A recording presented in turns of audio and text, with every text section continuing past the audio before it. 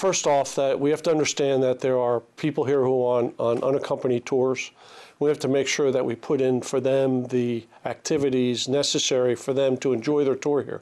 There's many things to enjoy here on the Korean Peninsula, and we want our soldiers to enjoy that. And for those that are command-sponsored, we want to make sure that we have the activities necessary in order to support their children and support their families here.